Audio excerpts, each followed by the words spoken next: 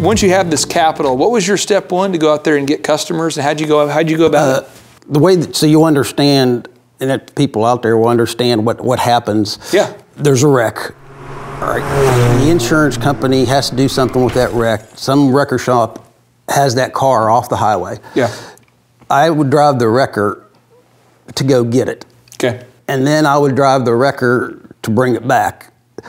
And then I had one yard hand, and I would put it, and he would put it in place with a tractor.